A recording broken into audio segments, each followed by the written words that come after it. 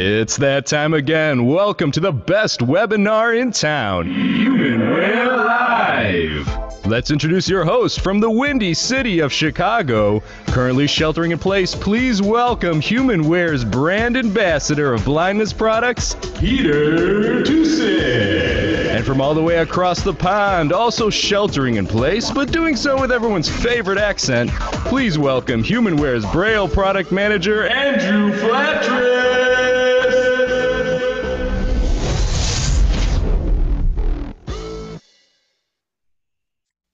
I love it. Good morning, afternoon, and evening, everybody. It's HumanWare Live for Thursday, May 14th. And I think I even got the date right, Andrew. You did this time. Pretty sure. Yes. Hopefully I did. It's a winner, right? I was paying attention for days just to make sure I had this one. So welcome, everybody, to HumanWare Live. We are glad to be here. We are going to spotlight my video, which Andrew just did.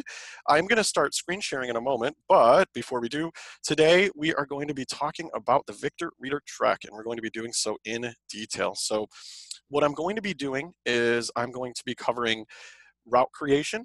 I'm going to talk about backtracking a route, and those will be two pre-recorded videos because I'm not actually going to walk around on HumanWare Live, but I will virtually walk around on HumanWare Live and talk about map browsing mode and what that will mean for all of us. It's a very exciting feature that will be coming within the next couple of weeks or months.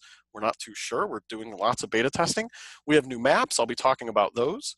And then I will be looking at how we can get pedestrian and driving directions to points of interest. So lots and lots of stuff. We're really cramming it in, but it will be very helpful in terms of really realizing and kind of looking at the differences between the VictorReader Trek and using some iPhone apps that may be out there, and we'll talk about some of those differences. So I do have my camera on. I am going to take over screen sharing right now, so give me 1 second while I do that. Peter, you're good to go. That's fine. As it is at the moment. Yeah. Perfect. Oh, actually, no, you need to screen share. Sorry. Yeah, I'm going to share my screen so we can hear the sound. And we're going to share. Meeting control. All right, I'm going to mute my speech. Let me come over here to my keyboard and do that. Space. Speech on demand. All right, and now we are going to be good to go. So we are going to be looking at the VictorReader Trek, and we're going to be listening to it as well. And I will first talk a little bit about, so we have new maps that will be coming to the device. These maps are going to be from Here Maps, which a lot of times we hear about Google Maps or different map providers. Here Maps are what is used in, currently being used in all of the sort of autonomous vehicle exploration and things. So GM, Tesla, your car manufacturers are using Here Maps. So Here Maps we're really excited to begin to work with those. Traditionally, when we worked with our old map provider, it was a very cumbersome process. It took a lot of time to download those maps. So we're looking at new ways of downloading the maps where we'll have them more easily available, so it won't take so long. Again, this is all speculation, right? We are not announcing any sort of launch. This is not something that will be coming in the next couple of days or weeks. This is something that we're working on. So we will have a new map provider. We've kind of listened to the feedback of everybody, so that will be very exciting, and I'll be using those new maps today when I'm looking at points of interest. I do have a very early version, and we're going to be looking at some things in Chicago, so I will be kind of spotlighting those as well. In terms of what the major feature that we're going to be adding in the enhancement, it is map browsing mode. And by map browsing mode, a lot of times for those of us who've used GPS products for quite a while, we know that back on the old Sendero Braille Note sort of products and others, you were able to virtually explore an area without actually needing to walk around. And what I mean by that is you could place yourself at a point of interest or at a specific address, and you were able to move seamlessly through that area and walk forward, and hear the various intersections you were passing. You could turn right or left and continue to walk. Theoretically, you could use that to walk from Chicago to New York, in theory, right? You could put yourself on a highway and just go straight, or get off and explore somewhere in the middle of Ohio. You could do that virtually, and we're looking to bring that sort of virtual exploration back into the fold. And I'm going to demonstrate how that will work. And the benefits there are tremendous. So again, this is the only sort of device that's going to give us this capability on the mobile side of things. So we're able to put ourselves at a location and virtually walk around. We're able to learn about that conference site before we even go to the conference. Or maybe we're going to be attending a new school or going to grandma's house. And we can virtually put ourselves at that location and then explore what's around, what streets are around, what points of interest are there. What happens if we go 6 blocks west and then turn right and go 5 blocks, north or something? What will that lead to? So we're really excited in terms of adding map browsing mode. And I'm going to give us a quick demo of how that works. And then I'll talk about route creation and all sorts of things. The way that this will work, and to save time, I've pre-saved an address in here, and we're going to be doing this at Roosevelt and Racine here in Chicago. There is, this is kind of on the near west side of the city of Chicago. We're going to do a little bit of walking around and look at those points of interest. I have pre-saved an address, but on your VictorReader track, you're able to input an address as a landmark, right? We can always pick a city, pick a state, pick a street, and so on, and actually place ourselves at that address, or use it as getting directions, right? We can get directions to Roosevelt and Racine or something. For this example, though, I have it saved, and we're going to virtually go there. So I am going to press my go-to key, meaning go to landmark. We know the go-to key in a book would be go to page or go to heading or go to time. The key above the number 1. Right, so the key above the number 1, it's shaped like a square there's a symbol on there you can feel. I'm going to press the go-to key and it will say select a landmark as your destination. Select a landmark as your destination. 35 landmarks. 1200 West Roosevelt Road, Chicago. So Illinois. I have 35 landmarks here, lots and lots of landmarks, and we'll learn about what those are and how we utilize those in a bit. But this is saying 1200 West Roosevelt Road, and this is where we want to go virtually. Now, when it says select a landmark as your destination, right, I'm going to press confirm, and you will hear a number of options. Press confirm to start instructions. Press and hold if in vehicle. Press up to enter map browsing mode. All right, so we heard 3 things. Warning. Turn instructions to a landmark may guide you through unfamiliar paths. 3 things there in terms of instructions, right? If we want pedestrian guidance to 1200 West Roosevelt Road from our current location, we can press confirm. If we want vehicle guidance, which we'll look at in a little while, we can press and hold confirm, which gives us different types of instructions because we're in a vehicle Explore. As opposed to walking. I'm going to have to redo this because it came back to explore. And then if we want to go into map browsing mode or virtually place ourselves at this location, we're going to press up. And remember, up is the number 2 when we're thinking about the VictorReader Trek or stream here. So 2 and 8 would be up and down respectively. 4 and 6 would be left and right respectively. So I'm going to come back into that go-to. Select a landmark as your destination. Press the diamond key. 35 landmarks. On this first one. 1200 West. Press confirm to start and I'm going instructions. to press the number 2. Press and hold. Entering map browsing mode. You are currently on W. Roosevelt Road, heading east. And we hear, so I press the number 2, which is up, right? And it says, you are currently, it says entering map browsing mode. So it virtually placed me here. And it says you are heading east, right? We're on West Roosevelt Road. We are heading east. And I can virtually start to walk around. And this becomes awesome because I can learn what streets are around, and not only streets, but points of interest. So to move forward, again, I'm pointing east, I'm heading east. So to move east or to move forward, I am going to press the 2 key. If I need to turn right, I can press 6. If I want to turn left, I can press 4. And if I need to turn around, I can use the 8 key. But let's just walk forward. Let's walk east on Roosevelt Road together without having to get wet in the crazy rain that's going on, without having to get splashed in puddles because it's all nasty out there and we won't get buses flying by and all sorts of things. We're just going to press 2 and walk east. 4. 3-way intersection. W. Roosevelt Road crossing street with no name on your left. And what we hear is the very first thing we cross is a parking lot entrance here. So this is, we're virtually walking and we get that there is a street with no name on my left. This is actually an entrance to a church and a school. For those of you who are around Chicago or from Chicago, you know what St. Ignatius is over here. But I'm going to press 2 again. Let's continue walking east. 3-way intersection.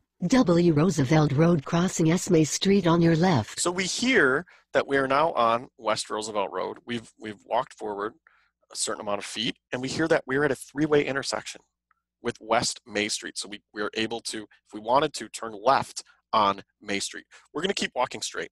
So I'm going to press 2.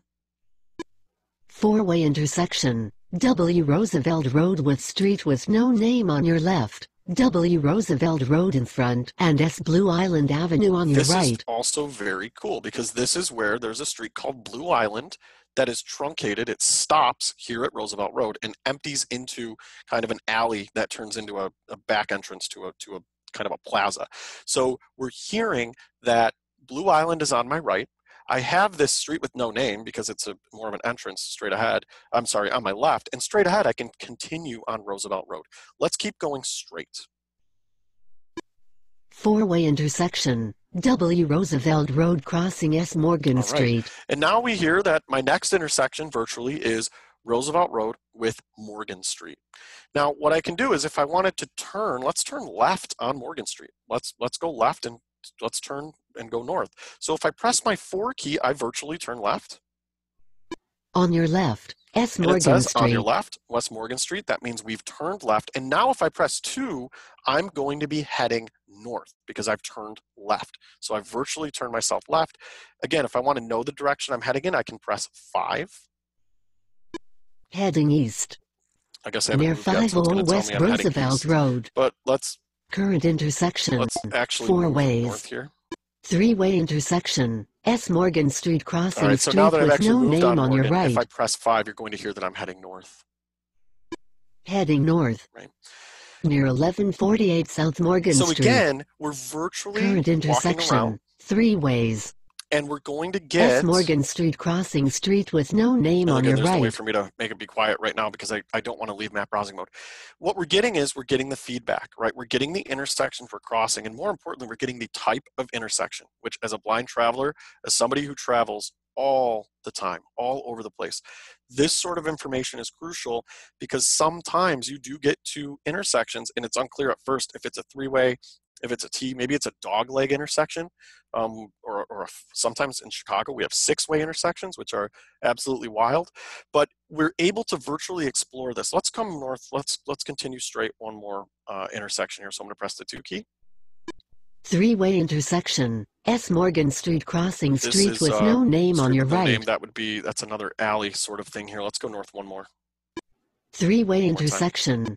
Five-way intersection. S. Morgan Street with W. Taylor Street on your left. S. Morgan Street in front. W. Taylor Street on your right and W. Taylor So Street you're on your hearing right. here that there are 2 Taylor Streets, and this is because there is a turn lane. So we're gonna clean that up when we get this actually going. But what we hear is we're at an intersection where we can now turn left or right on Taylor. We're virtually walking around. I'm gonna go left on Taylor because we're gonna look at some points of interest here. So I'm gonna turn left on Taylor Street, pressing my 4 key. On your left. I'm W. going Taylor to move forward. Street. Now, again, we've kind of made we've made sort of a U shape because I'm going to now be heading back straight west, but I'm going to press my 2 key. Three-way intersection. W. Taylor Street crossing S. Miller Street All right, on so your we're at right. Taylor and Miller, and I'm now heading west. If I press my 5 key, we will hear that I'm heading west. Heading west. Near 1025 West All right, Taylor and we Street. get the intersection. Current intersection. Three ways. W. Taylor Street crossing S. Miller Street on your So right. again, if I want to get points of interest here, so I'm thinking, gosh, what's around here virtually? I'm virtually at Taylor and Miller. I want to know what's around. If I press and hold the number 5 key, I can see what is virtually around, the points of interest. So I'm going to do that. What's around? 10 items. 1. Curry on Fire. Restaurant. 1030 West Taylor So Street. what's On your fantastic right. is 46 this is giving feet. me the landmarks. And I will tell you, in the current version of the Trek that everyone is using out there, if you go to this intersection, Curry on Fire, I don't think it's there. This is a new restaurant. The new Here maps have very, very good points of interest. So you're able to get updated points of interest. Now, if I press my 6 key, I will move forward through Map browsing these points of mode on your interest. right. Let me pull S. them back up. Miller's. What's around? 10 If items. I press my 6 key, 1, 2, Original 5 That was Barbecue. Original 5 Barbecue. I Restaurant. think that's closed. 3. Tuscany. Tuscany. Restaurant. 1044. Little Joe's Little Circle Joe's. Lounge. 5. Thai Bowl. Bowl. A lot of restaurants. 6. That's Niagara a butcher Packing. shop. 7. Taylor Food Keep Mart. going. 8. Volcano Sushi Cafe. 9. Demitas. 10. Alabama's Alabama's Beef. That is Restaurant. actually going to Map be called browsing Al's mode. Beef. But Alabama's Beef, which is one of my favorite TTS sort of faux pas, right? Anytime we hear TTS, we all know Apple or Android or JAWS, or sometimes they will try to outdo themselves with abbreviations. So Alabama's Beef is actually called Al's Beef. But the point is, we can see these points of interest. Because we are virtually browsing, we're not going to select them to get directions because we're already virtually moving around. But the ability here for us to walk around an area without actually being there is huge. So we can explore, figure out the intersection types, turn right or left, and just walk for miles and miles and miles without, or kilometers, right? If we're in another country, without worrying about kind of actually having to be there. We can just do it. So virtual, this map browsing mode will be coming to the Trek. It is very, very exciting, and we're really excited to bring it to everyone, again, with the new Here Maps. So the Here Maps will make a major difference as well. All right, I am going to come out of virtual browsing mode, so I'm going to press my star key to get out of this. Map browsing. Press confirm to exit. And I want to press confirm. Let's come back to real time. Explorer. All right. Now, I am in my house, so I do have GPS signal, but I'm not actually on a street, so it's going to put me in an open area here. However, what I Leaving open area. I tried to force it. On S. May So it Street. did put me on South May Street. When I'm walking around, I am able to press the 6 key to get my next intersection. Now, I'm not moving right now, right? I'm not technically moving. But if I press my 6 key, entering just open dump me out. area. And it's going to do that because I'm right on the fringe and I'm not locking myself in open area. But if I'm on a street and I press 6, I will get that next intersection. If I press 5, I will get the where am I, which is my direction of travel, as we heard, the intersection that I'm closest to, and then what the kind of type of intersection that is as well. If I want to change that verbosity, right, to change what I'm getting, you can adjust. Do you want to hear the intersection types? Do you want to hear the address number? Or do you want to hear none of it, right? You can alter that within settings. So if we use the 7 key and go into settings, we can change a lot of that sort of verbosity. We can reset our GPS positioning. We can adjust some of that sort of information that is coming back to us. The other thing I want to talk about is, so I'm currently at my house. I want to get walking directions somewhere. So we looked at how I can virtually walk around, but what if I want directions from my current location to probably the greatest sandwich shop in the entire world called Fontano's, right, which is an Italian sub shop here in Little Italy. I want to find it and get walking directions to it. So what I can do is I can search for what's around when I'm in real time and get directions to that location. So if I press and hold 5, I will bring up the what's around sort of piece of this. What's around? One item. 1. And we're going to hear that there are some landmarks and things saved. South May Street. But 6 o'clock. if I press 222 feet. If I press my 4 key, I will move over Extended to the search. extended search area. And this is where I can actually search for a business by category or by name. So if I press confirm. Select search type. 2 items. Search by category. So you're hearing there are 2 choices here. I can search by categories. Maybe I want to find all the restaurants around or all the banks or something like that. But if I press my 6 key or 4 key, I will move to search by name. Search by name. And this is what we want. We're going to type in the name of a business that we want to go to. We're going to get some walking directions. So I'm going to press confirm on search by name. Enter text to search. Font. Now I did cheat here because I pre-entered this text, but I will re-enter it because I had made sure this was going to be kind of doable in a quick fashion earlier this morning. But I'm going to press and hold my, as we learned when we worked with the VictorReader stream/Trek in text entering, I can press and hold the key to the left of play pause and clear this text field. And you hear that kind of beep, that higher pitched beep tells me that this is empty, and I can type in the name of the business I'm looking for. Again, we learned how to type a couple of weeks ago, so if you need to refer to that previous episode of Humanware Live, I talk about text entry, but I'm going to type in F-O-N-T. E-F-O. Again, going to wait for the click. N. So this should get me the gist of it, right? I want Fontano. I'm like, I don't need to type in the entire whole text string of the name of the business. I'm going to press confirm and it will search. Searching. 1. Fontano Subs. Restaurant. 1058 West Polk Street. 1 o'clock. 652 feet. So it's telling me it's at about 600 feet at 1 o'clock, and that is absolutely correct. If I'm outside my house and facing north, I need to do sort of an L-shaped route to get there. Now, so I find the business, I press confirm, and again, we're going to hear those same 3 instructions. Press confirm if I want pedestrian, press and hold confirm if I want vehicle, which we'll do in a moment, and then press up or 2 if I want to virtually be placed in front of this business. I want pedestrian guidance, so I'm going to press confirm, and then I'm going to press confirm again. Press confirm to start instructions. Press and hold if in vehicle. Press up to enter map browsing mode. All right, and remember, confirm is to Warning, the right of 0. turn instructions to a landmark may guide you through unfamiliar paths. So I am going to press confirm, and we are going to start with the instructions. Pedestrian guidance. 2. Fontano Subs. So we are now in pedestrian guidance, and at this point I would start walking, and I would get real-time directions as to where it is that I need to be going. What I can also do, though, is I can virtually explore this route. I can look at these steps before I actually take the route. To do that, so again, if I'm walking in real time, I can use my 6 key, and it's going to say, all right, next instruction in such and such feet. But I'm not going to walk around. I don't want to get wet. So I'm going to press and hold the number 6 to preview, to put myself in indoor preview, to look at the steps involved in this route.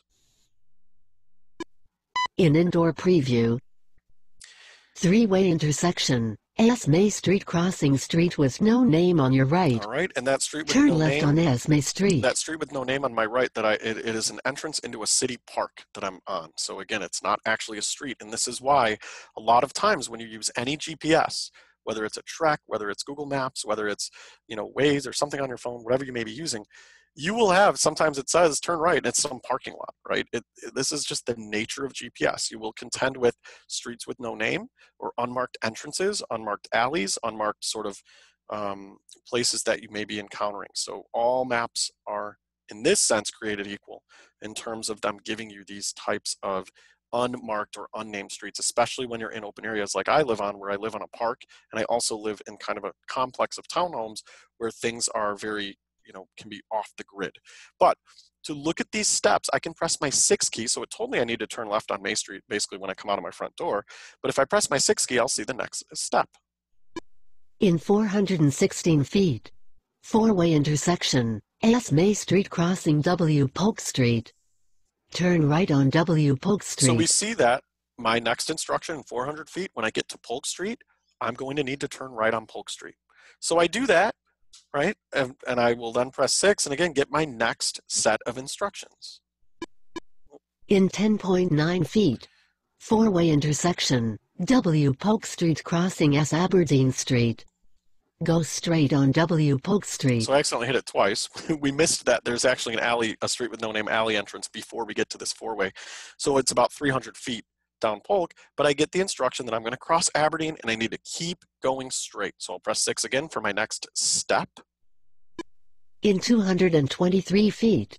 Destination on your left. Then I get that the destination is on my left. So basically, I need to go to Polk Street, turn right, cross one intersection, one simple 4-way intersection, and then walk, and I will get to my next, my destination on my left. And again, you're going to use your orientation and mobility skills to narrow that down. Just because it's on my left, I'm going to have to ask some questions. I'm going to have to learn, where is that building? I mean, the next step of this is going to be to identify the actual door, right? But what we can also do, we're still in indoor preview. I can back up through these steps, but with my 4 key. So 4 and 6 move me forward and backward through the steps of these instructions. You also hear that I'm getting the intersection types because these are pedestrian instructions. So I'm getting the type of intersection, I'm getting, the street name, and then it's telling me what I need to do at that step of my instructions. All right, I'm going to cancel this route. We're done with this. We're going to look at driving directions. I'm going to press I'm going to press my cancel key. So we're going to hit star. Guiding to a landmark. Press confirm to stop guiding. And I want to stop guiding, so I'm going to press confirm. Route deactivated. Explore. All right. And now we're going to do one more of these. And this time we're going to get driving directions so we can hear how they differ. And we won't need to go through an entire route, but we're going to see what is the difference between pedestrian guidance and vehicle guidance, because there is a major difference. We're in a car, right? We're not going to have time, especially if we're moving kind of fast, to know every single intersection we are passing. So I'm going to search for a point of interest. We're going to go to the grocery store. Here in Chicago, there is a grocery store called Jewel. Most locals call it Jules, even though there's no S on the name. And really they say "Duh Jules." So they'll be like, I'm going by the Jules. I got to pick some stuff up at the Jules. And we're going to go by the Jules today. So we want to go to Jewel. I'm going to search for it by name. I could always do sort of a category search and look up grocery stores, but let's do it the quick way. So I'm going to hit my go-to key. So again, above the number 1. Select a landmark as your destination. Actually, I won't do it this way. I'm going to do it Explore. the longer way. We're not going to enter a specific address. We're actually just going to search for it by name. Sorry about that. I'm going to press and hold 5. What's around? 2 items. Hit 4. 1. Extended search. Extended search. I'm going to press confirm on extended search. Select search type. 2 All right, items. we're going to search by name. Search by category. The first choice here is search by category. I'm going to press my 6 key to search by name. Search by Press name. confirm. So again, to the right of 0. Enter text to search. All right, we Font. don't want font anymore. So I'm going to press and hold the key to the left of play, which will clear out this text field. And we're going to type in Jewel. I'm going to Jewel.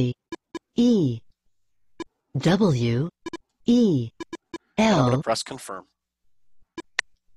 Searching. And what it will do Please wait. is it will perform the search from my current location. 1. Jewel Grocery store. 1220 South Ashland Avenue. right. 5 o'clock. 0.7 So miles. it's 0.7 miles away, and there are multiple Jewels. We would find several Jewel locations here because there are more than one, and I can move 6 with the number 6 key through my list of possible matches for my search term. But we're going to choose this first one. So I'm going to press confirm. And what you'll notice is instead of pressing confirm again, I'm going to press and hold because we want vehicle guidance this time. Press confirm to start instructions. Press and hold if in vehicle. All right, so I'm going to press and Press hold. up to enter map browsing mode. And we're getting our vehicle Please wait. guidance. Calculating. Motorized guidance. 2. Jewel. All right. Now, the difference here is our instructions are going to be for somebody who is driving. And as you know, somebody who's driving is not looking for every single intersection type, right? Where we look at things in terms of what is our next real turn or what is our next step. We're not going to say cross 17 streets, 13 four-way intersections, and so on, and then turn left. What we're looking for is, in 0.4 miles, or at this certain point, turn left, and then here, turn right. So again, I'm going to indoor preview this route because we're not actually going to drive around, although that would be a lot of fun. I should get a GoPro and really do some HumanWare Live where it's me out and about, just cruising the streets, and maybe that's something we look at some point in time. But I'm going to press and hold the 6 key to indoor preview mode so we can look at these instructions before we drive there. In indoor preview. In 143 feet. 3-way intersection. Street with no name crossing Esme Street on your right. Drive onto Esme Street. All right, it's telling us drive onto May Street. So as soon as we're on May Street, we are now going to get vehicle instructions. I'm going to press the 6 key. Let's listen to our next instruction. In 303 feet. 4-way intersection. Esme Street crossing W. Taylor Street. Turn right on W. Taylor Street. Notice you didn't hear all that street with no name and crossing this little thing and that little thing. It's just giving you your next real instruction. So it's telling us, let's go to Taylor, turn right on Taylor. What's our next step? In 407 feet. 4-way intersection. W. Taylor Street crossing S. Racine Avenue. Turn left on S. Racine Avenue. So it's telling us to turn left on Racine. Let's keep going. In 864 feet. 4-way intersection, S. Racine Avenue crossing W. Roosevelt Road. Turn right on W. Roosevelt And you'll Road. hear that it said in 800 and something feet we get to Roosevelt. We skipped over about 2 or 3 streets there, and now we're just going to look. It's saying us turn right on Roosevelt. Let's press our 6 key again. In 0.6 miles. 4-way intersection. W. Roosevelt Road crossing S. Paulina Street. Turn left on S. Paulina Street. Right, and it's giving us, our next instruction is in 0.6 miles. So we're not getting all the little streets as though we were walking. And this is crucial because it's giving us car sort of motorized instruction. I'm going to press 6 again. In 44 feet. 3-way intersection. S. Paulina Street crossing W. Roosevelt Road. There's kind of a turn left on W. Roosevelt here, so Road. to turn in. In 204, in 365 feet. Destination. Right, we're going to be at that, and it's a parking lot, so it's not on our right or left. Again, this is unique. I mean, it's a grocery store, so you become kind of walled into the shopping center sort of strip mall area. I will say though, we notice the difference here, and I'm going to show you how to drop landmarks because that's where that would come in handy, right? If you're actually walking there, you need to be able to put landmarks in to tell you you're going into a shopping center, a parking lot, and so on, and we'll look at how we do that. And again, these are digital landmarks, right? These are like dropping a pin on a map. But we notice the difference between vehicle guidance, pedestrian guidance, and then virtually exploring an area. So I'm going to press my star key to the left of 0. We're going to cancel. Guiding to a landmark. Press confirm to stop guiding. Let's get out of here. Route deactivated. Explore. Now, at this point of the program, I want to talk about routes because routes are another major advantage to the VictorReader Trek. A route, so we looked at guidance, right? We looked at getting sort of step-by-step instructions to a destination. But a route is very different. A route could be anything, right? A route is basically a recording of your movement. Not your sound, but your movement. So I can leave my house and say, I want to create a route. And I can walk for 7 blocks or half a mile or 2 turns. And I can say, all right, we're going to stop this route. And at that point, that route becomes saved so I can walk it again, right? So if you're newer to vision loss, or if you're somebody who maybe there is just some very tricky obstacle or something that you want to avoid a certain intersection or whatever it may be, routes are great because you can press go and follow that pre-recorded route, your movement, and avoid or get exactly to where you need to be. Once you're there, you can also backtrack a route. So if you pre-record, let's say I walk from my house, I turn right, walk a couple of blocks, turn left, walk a block, and stop the route, I can then hit backtrack and go back to the origin of my route to get back to my starting point. So this can be very useful in certain situations when you're teaching kind of, you know, those first stages of independent travel. This is something that is not really available anywhere but here because this is really made for that blind pedestrian, and it is made for somebody who wants that pre-done guidance. And it's very different from, we're not going to an address, we're not going to a destination. We are creating our starting and ending points, and then it is saved for future reference. There's a video, actually it's not a video, I wish it was because then you would see me cruising the streets, but it is audio that I created for last summer's conferences of myself creating a route. And I want to share it with everyone. Some of you may have already heard this, but what it demonstrates Entering is open area. That I am able Chicago. to turn this down. Actually, we're just gonna kind of do this, get it out of here. I'm going to stop my video in a moment. But what I want to do is show you how we are able to create a route and drop landmarks along that route for future reference when we backtrack, or every time we come close to that landmark, it will be spoken. And I want to demonstrate how we do that. So you won't see my hands pushing the buttons. I am going to come and play this video, and I will be back when it is finished. So bear with me. No visuals. For those of you who are light dependent, we are all in the same boat at this point in the program. All right, so I am going to do this from my keyboard here. Firstly, I'm going to come in and share my video. All right, so we're going to go through the route creation demo. This is going to play in Groove Music. Here we go. Hey everybody, it is Peter Tusick, brand ambassador of blindness products for Humanware, and I am once again going to record some fun sessions for everybody at the conventions this year. This one is going to be on the VictorReader Trek and actually recording a route. So a lot of times we will have situations where we might be walking the same route every day, we might be looking to avoid certain intersections, or we might just want to remember where to go at a route that might be somewhat familiar but not perfectly familiar. So we can walk and the Trek will record where we walk, and then we can actually backtrack, and I'm going to be doing that as well. I'm also going to be adding landmarks in while I am walking my route.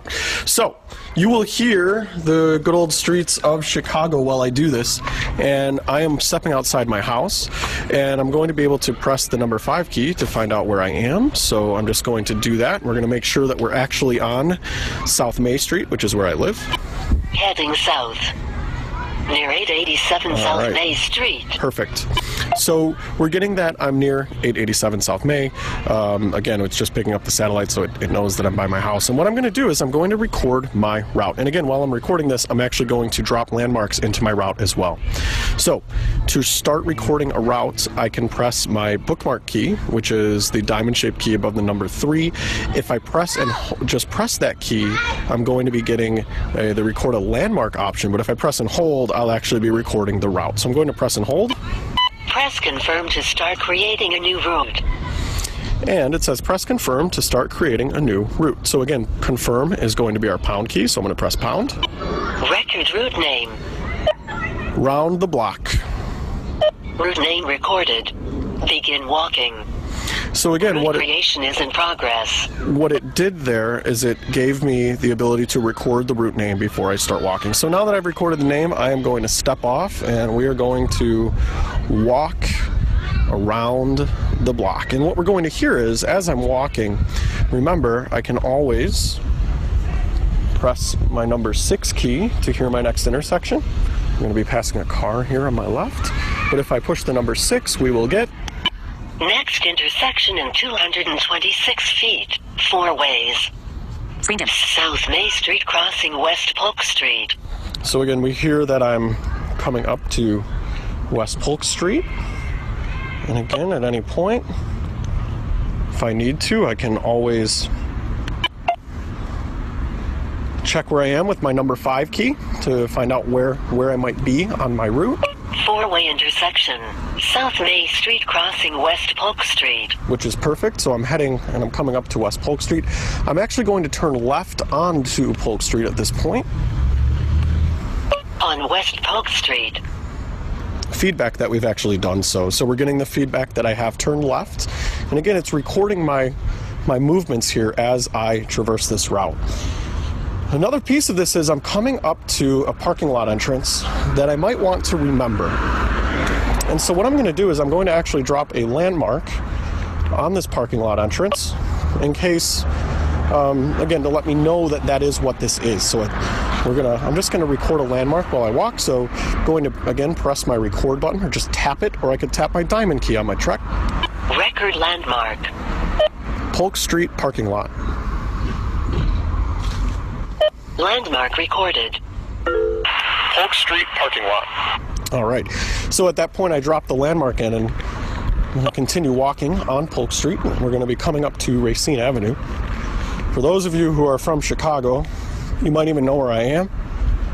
I am in Little Italy, and I'm going to be turning left when I get to Racine, but the Trek will prompt me that I'm getting pretty close to Racine any minute or any second now. 3-way intersection, West Polk Street crossing South Racine Avenue. Right, so there we go. We get that Polk Street is crossing Racine Avenue. I'm going to turn left onto Polk here. Left onto Racine, I'm sorry. Now it gets nice and loud.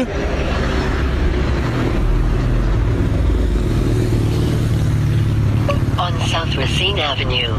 And we just heard the Trek tell me that I am on South Racine Avenue. I'm going to continue 3-way intersection, walking. South Racine Avenue crossing West Cabrini Street on your right. And there is a street across the street from me on my right, but notice it said 3-way, so I'm not actually crossing that street because that street is on my right across the street. So I'm going to continue straight. And again, I'm going to be coming up to another parking lot. and I'm actually going to landmark on South Racine Avenue. this parking lot as well. So I'm almost at the entrance to what I know is the parking lot where our car is parked, my wife and I.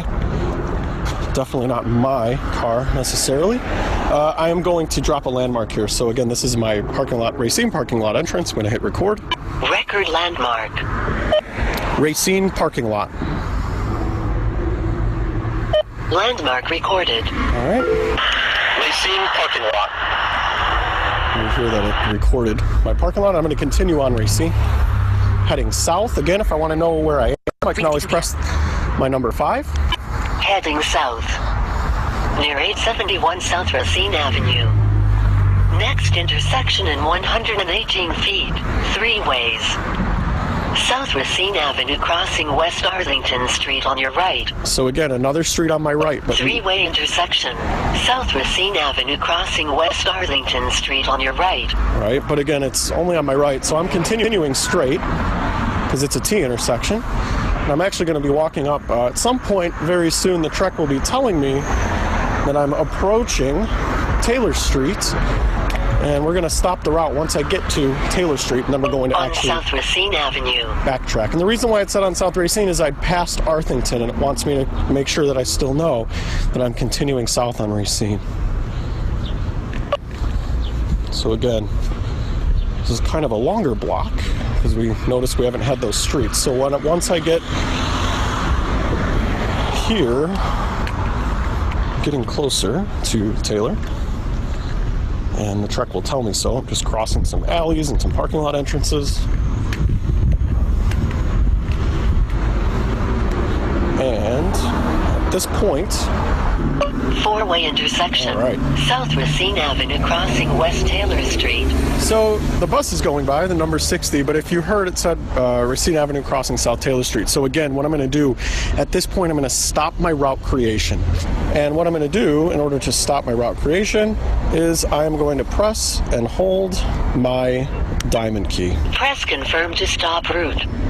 Okay, so it says press confirm to stop route, and this is where I want to stop the route. So I will press confirm. Press confirm to stop route. Round the block.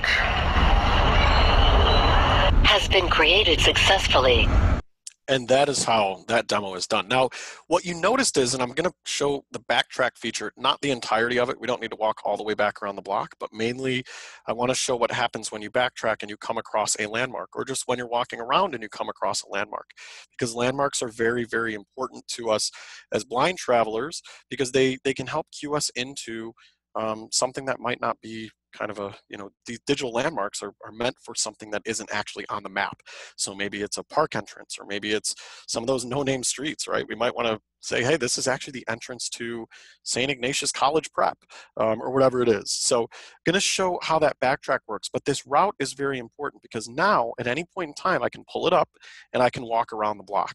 Obviously, I don't need to do that, but if it were some new place, if it were somewhere I went frequently and I really wanted the lay of the land, but I just couldn't remember the steps or didn't want to go through the hassle of always typing in the address or finding the landmark, you can save it as a route and pull it back up. And in this next demo, I will show you how we pull that back up. So again, I'm going to come back to my desktop here, and I am going to play the second piece of the program, which is my backtrack route creation. We're not going to listen to the whole thing. We're mainly just going to hear me walk up the street and encounter one of those landmarks that I dropped. So we hear what it's like when we actually cross a landmark. All right. I am going to be quiet, and here it goes. All right, friends, and now if you have paused with me, I'm back in action, and I'm going to actually reverse the route that I just created. So what I'm going to do is I'm going to pull that route up as though I were going to walk it, and I'm going to tell it to backtrack because I want to get back to my starting point. So in order to do that, I am going to press and hold the go-to key, which is our square button above the number 1, and we will be presented with my list of routes. Route selection. 3 routes. We have 3 routes. Block. Now, these have been on my unit for a while. I'm going to press the number 6 key to move through my routes, and we're going to get over to around the block. Round the block. Round the block. That is me. That's the route I want. I'm going to press confirm. Press confirm to be guided in forward direction. Press and hold if in reverse direction. So I'm going to press and hold confirm because I am in reverse direction. Active route. Round the block. Please head north towards South Racine Avenue, crossing West Arlington Street on your left. So Four-way intersection. now again, South Racine Avenue, crossing West Taylor Street, heading off route. so it tells me I'm heading off Please turn route. back. I'm going to start walking and it will catch up with me right now. So what will happen is, remember, I did record some landmarks on this route, and I'm walking north on Racine. Now remember, at any point, if I need to know what it is that I'm trying to do, if I press my 6 key, In 164 feet, go straight on South Racine Avenue. it's going to tell me where I need to head. Because again, now I'm following the route that I recorded, just in reverse direction. So I'm going to continue straight. As it's saying in 164 feet, I'll keep going straight. And remember, we're going to get notified that there are some... Three-way intersection. South Racine Avenue, crossing West Arlington Street on your left. Right, so go those straight same- on South Racine Avenue. those same T-shaped Next intersections. instruction in 336 feet. And my next instruction will be in 336 feet. So we're just crossing that first T-shaped intersection. I'm going to continue north. And remember, we're going to hit that parking lot that I landmarked in a moment. On South Racine Avenue. So now we're getting very close to where I had dropped that landmark for my parking lot entrance.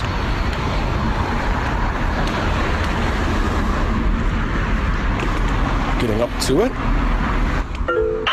Racine parking lot. So again, it tells me I'm at that landmark, and I was about 10 feet off of it, so it did very well. Again, landmarks are going to get you close. They're not going to get you to within 1 meter or 1 foot. They're going to be about 10 to 15 feet. I'd say 10 to 20 feet in general. All right, that's enough of that. So the whole point here, and how many times can I say "and remember"? That's what I've learned from this. I need to work on my diction here when I record demos. And remember, and remember. But the point here is we're able to record routes, backtrack, and we also see the importance of dropping in landmarks. Those landmarks are spoken when we get to within about 15, 20 feet, and they help us get, to kind of nail down some sort of object or an entrance or a place that might be unfamiliar. You can also drop those in open areas. I attended the University of Illinois at Chicago, which is a pretty, not a huge campus, but it has a huge open quad. And I would use the Trek, at that time the Breeze, to drop landmarks at the entrances of the various lecture centers or halls, because it was very wide open, and it really helped, especially when I was learning the campus, to be able to say, well, I need to go to Stevenson Hall, and then I need to go to Taft Hall, and it might have been 800 feet through an open area, right? Not a street direction. You couldn't get that with a sort of a Google Maps or sort of thing. So landmarks become very crucial. I like this, I like doing these demos. I can always do more. It's been great, and I do have some open area demos too. But I think that at this point we've kind of seen, a lot of the features are what sets the Trek apart and what makes it unique. We also see that there are some great things coming in terms of map browsing mode, the new maps, and then also understanding that there's the differences between using it versus some applications that are out there. I do use iPhone GPS apps personally. There are some that I use here and there depending on what it is that I'm doing, but the Trek takes all of that to the next level. And so podcast download completed. Apparently the podcast download has completed. But with that, Andrew, I'm hoping you're not sleeping over there in the UK. Was I boring on the Peter show here? No, I'm still up, Peter. And actually, that was great. I mean, those sessions you did outside, it sounded as if you was doing them now today. It sounded like you was. In fact, it sounded like you was running, Peter, as well at the time. I was moving pretty fast because I was trying to get them done. So I was like, all right, and we can hear where we are. And also, you heard my iPhone go to sleep and kind of glitch when I was recording those. So I had Velcroed the Trek to the back of my iPhone to do a little, so you could hear the Trek and me at the same time. It was fun. It was cool. But I hope it was useful, and I'd love to take questions. I'm actually going to stop my screen share and unmute my JAWS so that I can hear some of what's going on. Let me do that. Let me just raise some of the questions now, Peter, that some have just dropped into the chat. Absolutely. So one of the questions was, when you drop a landmark, do you need to say on my left or right? You do. You do have to say on your left or right if that's important to you. So that Polk Street, I mean, again, it's going to depend on your travel skills. I mean, I remembered that I was walking, down Polk Street on kind of the south side of the street. If that's something you need, and you're not sure, you can absolutely include that in your landmark description. It will not tell you because it doesn't know. Again, the landmark is more of a pin. Right? So when you drop a pin, you're essentially saying, just remember this location. But if you know you're always going to be walking in a certain direction, you might want to say on your left or on your right. That landmark that I created, I just said Polk Street parking lot. And so if I were to say on my left, the problem with that is it is on my left when I'm walking, west, but it's on my right when I'm walking east. So landmarks are not, you need to think about why you're dropping that landmark, and if it's appropriate for you to say on your left or on your right. Good answer. And so next question that's come in is, what button did you press to record your landmark? So to record my landmark, I said it in the demo there, there are two ways. You can either push record, which is the button on the right side, the right face of your VictorReader Trek, or you can push the diamond key. Just tap the diamond key above the number 3. That is your landmark or record landmark button. And you've got about 4 seconds to name those. That is how long your voice tag will be. So if it's a big long name, you gotta go really, really fast, right, to get it all in there. But you will get about 4 seconds. Okay, next question is, how does tactile vibration feedback for directions work? So you will get, that's a very good question. So there is haptic feedback. And you will get different vibrations for the types of turns you need to make. For instance, 2 vibrations to turn left or 3 to turn right. It maps it that way, or 1 long one to go straight. So it will give you and I could be wrong. I'm not remembering exactly what the vibration pattern is, but you are prompted with, so if you can't hear the device, you are prompted with those vibrations to tell you, oh, I should be turning right here. Maybe you missed it or something, but it will give you different vibration patterns, and there's only 3 because you have 3 choices really when you're following directions. You're not going to do a U-turn, hopefully, right? I mean, your choices are left, right, straight, so you will get vibration patterns for those. Okay, next question is, our office has a Trekker Breeze. Do we need to purchase the newest device, or will it accept the new updates you mentioned? Thanks. That's a great question. So the Trekker Breeze is something we sold several years ago. We did go to the Breeze Plus right around the time I started with HumanWare. These new maps and new things will only work on the VictorReader Trek. The new licensing, the way maps work, it has to do with licensing and all sorts of things, as well as the engine and all of that. So you would need to actually, if you wanted to take advantage of the new Here maps, the virtual exploration or map browsing mode, you would need to work with the VictorReader Trek or with the new device. Good. Okay. So a couple of questions. How do I enter in today's contest? Well, if you've registered to today's webinar and you registered before 12 Eastern Standard Time yesterday, then you'll be in a chance to win a VictorReader stream sometime in the next few minutes. Okay. Exactly. We'll just answer a few questions first, and then we'll come to that. Yes. So why are the landmarks only 5 seconds long, Peter? Well, think about it. If you are looking at a landmark and we go on and on and on and on, you're going to be standing around for a long time. There is a time limit because they're meant for real-time travel. So if I'm walking, 4 to 5 seconds could be a long time. Obviously, it's not that bad, right? We're hearing a cue, and they're not meant to be entire notes. They are not voice notes. If you need to record voice notes, that is a totally separate piece. But a landmark is just a small voice tag that tells you what is unique or why are you dropping this point. And 4 seconds, 5 seconds is the limit there. Okay. And just for everyone's information, I have enabled the raised hand. So if you do want to ask a live question, please go ahead and raise your hand and we'll come to you in just a moment. Some other questions that just came in. Can you delete a landmark? Once That's a great track. question. So if you want to delete a Alert, four landmark, what you would do Alert, is five. you can do it through Alert, Oscar settings, Sweet. or when you go Alert, to a four. landmark. So if you press that go to key Alert and you from Cam- select a landmark as your destination, when you hear it spoken, you can use the 3 key to enter Alert, landmark settings, and you can use 4 or 6 to Alert, Oscar Sweet. delete or remove option. Alert, 4 participants raised. Alert, Okay. 5. The hands are like bouncing like Alert, you 6 would participants. not believe. There are hands going up and down and all over the town. Alert, Okay. 7 participants raised hand.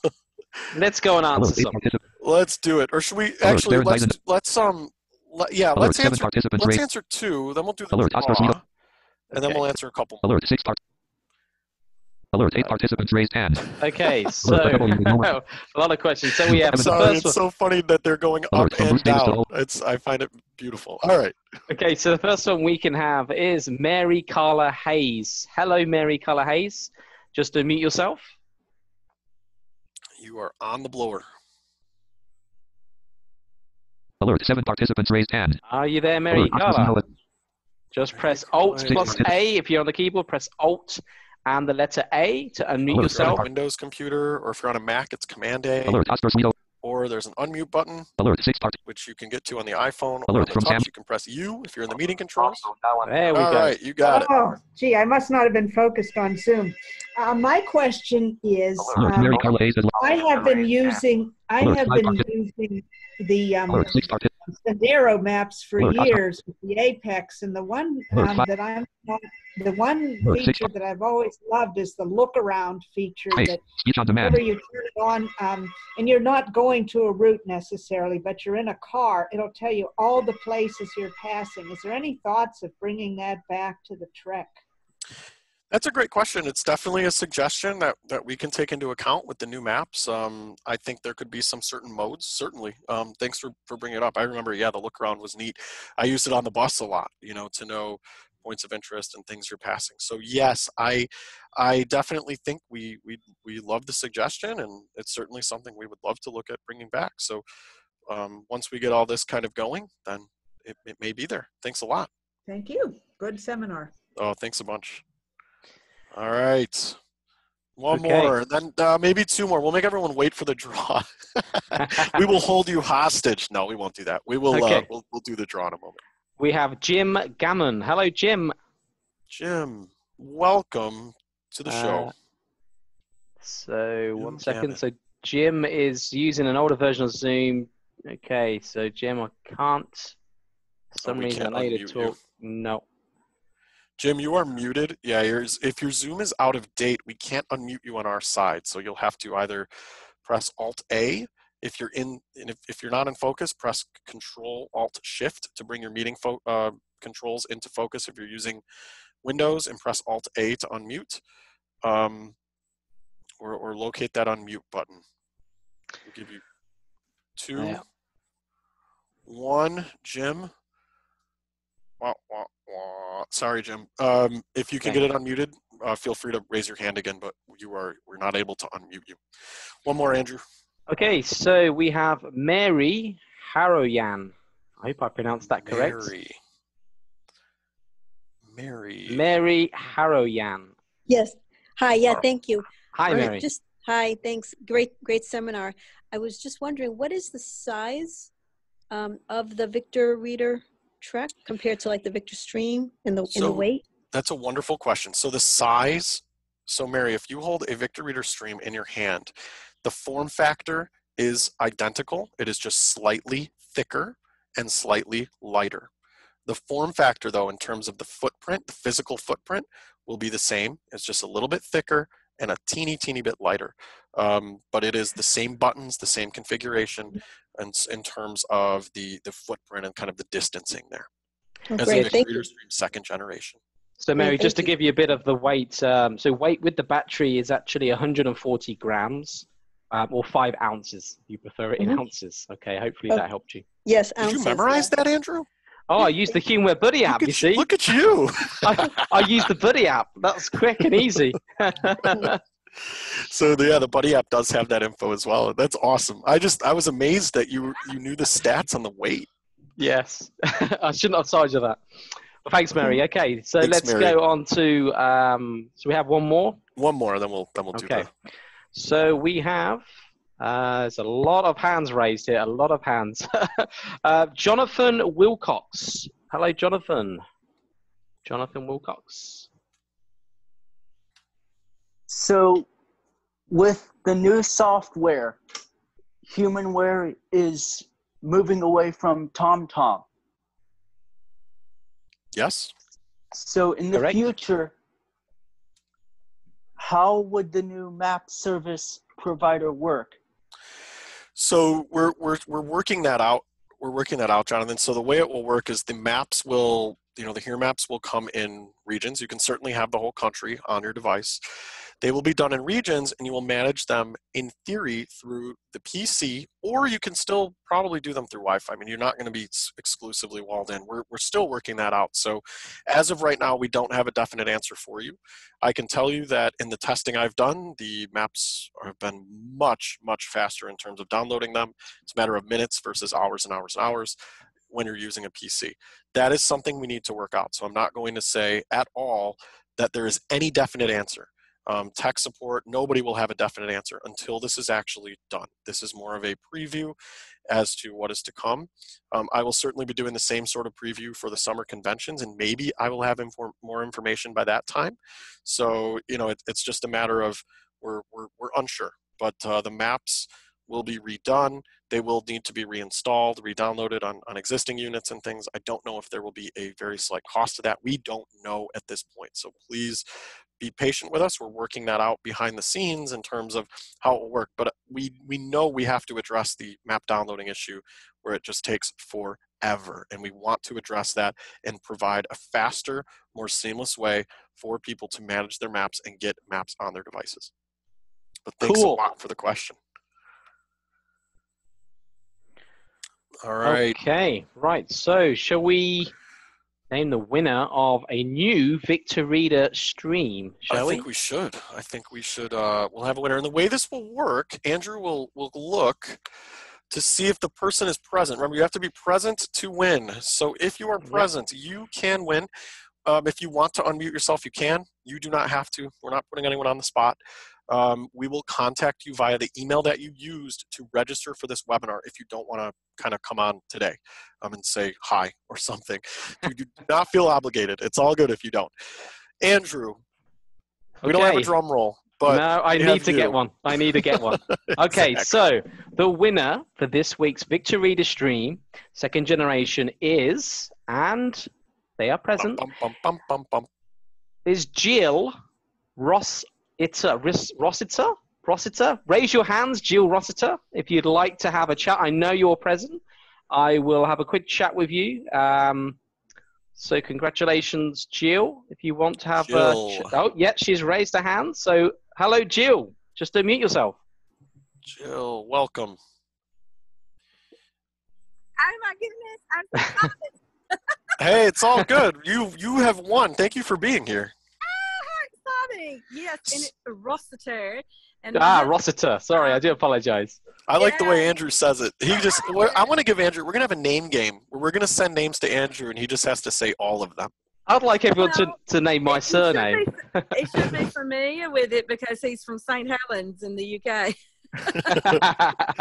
Over between Liverpool and Manchester. So tell us where you're from originally. I'm from Northamptonshire in the UK. Okay. Yes. Yeah, we were trying to figure out your accent earlier, he and I. A lot of people say I sound Australian, but I guess that's what a lot of Americans sort of would say with any when Brits. I was listening to myself, I sound like I'm so Chicago at times. I'm like, remember the back, this and that. And it's like, oh my gosh. So listen, Jill. Congratulations, Jill. Congratulations, Jill. We'll be in touch with you with the email that you used to register. So stay tuned. We'll email you with some further details on how we'll get that stream to you. Oh, wonderful. Thank you so much. You I are enjoyed so the presentation welcome. as well. Oh, fantastic. Enjoy. We hope it's useful. These are times to definitely to get a lot of reading done and things. So we're glad you could win. Thanks, Jill. Thanks, Jill. All right, live winner. We are moving on up, and just a reminder, we will be doing one Humanware Live blindness sort of Andrew and I Braille episode next week. It will be on Thursday, and you will have to register for it because we are going to do another drawing. Not sure about the prize quite yet. I think we'll figure that out. But yeah, I think it's another stream. It's another stream. Yeah, Cool. it's another stream. It is the stream month of May. Yes. That is awesome. So you will register. If you're looking for us on Tuesday, unfortunately, we will not be here. I am looking at, so Andrew and I will continue to do HumanWare Live episodes every Thursday. On the Tuesdays, I'm looking at flavoring this differently at some point, but bear with us. You will learn more. I will talk about it in future episodes, or we will send it out in the newsletter. I'm just trying to figure some things out. But we will be back next Thursday with HumanWare Live, and you will have to register. And again, in order to draw for a winner, we do need you to register, and that is why we also will need you to register 24 hours in advance to qualify for the drawing. You can still attend, you just can't win, which not everyone needs to win, right? I guess attending is just as important. But we'll take a few more questions. I know there were lots of hands raised. A lot. Okay. Really want to make sure we can get to everyone. We're so glad everyone's here. Okay, so is there plans to make a headset or separate speaker like the Trekker Breeze had? I have complaints from my students about not hearing directions over road noise. So I think it's a great question. There was a separate speaker for the Breeze. I don't think you will see us source any sort of speaker. I think there are so many Bluetooth speakers out there today, or aftershocks are a great way to use the Trek because they don't cover your ears. That I think, I think at one point in time we had aftershocks on our website. I know that, us putting something in the box, us sourcing our own is just something we're not going to do. There are so many options. Little wearable, there are small wearable Bluetooth speakers out there if that's something you need. You also, it might be helpful to, put just depending on where you are, I mean, maybe having the Trek, Velcroed to a strap or something where it's up higher necessarily than sitting on your belt clip, because it does come with the clip to kind of put it on your waist. But it might be more helpful if maybe you find a way to place it higher or do something like that if you want to use that built-in speaker. Otherwise, you're really going to want to take the aftershocks sort of route or small Bluetooth speaker route. The aftershocks are what I would recommend because they leave your ears open and you're able to kind of utilize them that way. Okay. If you miss an instruction or direction, can you have it repeated? Yes, you can. So if you push the play button, it will repeat what was previously spoken. So the play button will repeat an instruction. So if you miss something pressing play, it will say the last kind of read instruction back to you, or the last spoken instruction back to you. Okay, next question. Is the GPS affected by cloudy weather? The GPS certainly can be affected by cloudy weather. Yes. So if you're walking around much, and that's not exclusive to a Trek, you will have at any point in the day, I mean, depending on where you are in the world, right, you might have anywhere from 3 to 12 to 6 to who knows how many satellites you're getting. It can be affected by cloudy weather. Generally, it's not a big deal. I have done plenty of Trek workshops over the years in many parts of the country. And every now and then I get a unit that gets a little haywire when there's thunderstorms in the area. But it's not like you're, kind of being thrown all over the place. Sometimes it just affects how well the satellites can reach the ground. Okay, and next question is, what is the difference between the Victor Trek and your smartphone? Oh, that's a loaded question. There are many differences. The biggest being when you're using a Trek, you are not using data on your smartphone, so you don't need a data plan. There are tremendous differences. If you're comfortable with a touchscreen or not would be a major difference. Draining your battery on your smartphone when you're using GPS apps is a major concern. The ability to do what I showed today with virtual exploration, you cannot do that on your smartphone in terms of the iPhone and things. There are tremendous differences. That doesn't mean that one is better than the other. I would never, ever say that one is better. But there are some benefits to using a standalone GPS product built for somebody who is blind or visually impaired versus using an off-the-shelf iPhone app. That doesn't mean that those apps aren't good and that they don't work. Just there are some major pieces. Are you a good one-handed iPhone user? Also comes into play. If you're a good one-handed iPhone user and you can use your gestures and you don't mind holding your phone up in the air while you walk around, that's fantastic. But I think that's the other piece of it too. I live in Chicago. I am not comfortable holding my phone up in the air and walking around. When I did that route creation demo, I was actually like, I had a friend watching me because I was like, dude, I'm walking around here with my iPhone just held up in the air trying to record my voice, and which is concerning. So again, you know, we in terms of the differences, they are major. One is a standalone device built by a company who builds products for people who are blind and visually impaired. The iPhone, you're getting apps that, yes, they are made, some are made for people who are blind and visually impaired, but there are some differences in terms of what they have access to in the iPhone. All right, we'll do one or two more. Okay, can you drop POIs in the offline mode? No, you cannot drop POIs because, again, you're moving by intersection to intersection to intersection. The landmarks are meant to be done kind of in open areas or in space, right? In between intersections, a parking lot, you're not dropping those when you're virtually walking around. And I love this. Actually, in theory, you don't even know what's there until you walk it. So we don't want you dropping landmarks at some random point just because you're randomly standing there. You will not know. So I love this question that's come in. It's, does the Trek work during flight? Unfortunately, it does not. I've tried. I fly, well, not right now, but I generally fly quite a few times a month. And I've tried. I've thought it would. I think there's just way too much interference from the planes, and airplane mode is very important to have on. So it will not work. And also the maps. I think you're just moving too fast for maps to really know where you are. If you want some of that, if you're on a plane and sometimes if you're using an iPhone app with Wi-Fi, so something like Blind Square, you can get GPS coordinates and kind of get your current location. That is done through Wi-Fi, through the data of the plane. It's not doing it through the satellite. So keep that in mind. There are some podcasts I've heard where some have done it. So and I can confirm it works, but not on the Trek. There's just too much interference going on. Wow, you must have been bored during that flight to find that out, Peter. Andrew, do you remember the time you and I were on a flight and we played a video game, the text adventure game? I do. I still can't complete it. Me either. But talk about passing time. That's true. What about, I mean, we talk about the flight, but what about if you was on a train? I mean, that's an interesting point. I guess if you had various trains that you need to go. It will work on a train. So I use it on the train because I take the metro sort of transit here, the light rail, and in the city and in the suburbs when I have appointments here in Chicago, and I absolutely use it. Sometimes the announcements on the train don't work. You may live in a place where there are no announcements, or your car the speakers aren't working. You can absolutely use it to know where you are while you are on a train. It will treat you really as though you're in a vehicle because you're moving pretty fast, but you can get your points of interest. You can get lots of that stuff. So it will work in a car, in a bus, in a train. Awesome. And so what about Bluetooth earbuds? With the Trek, obviously working with Bluetooth, can it work with earbuds and any other headsets for that matter?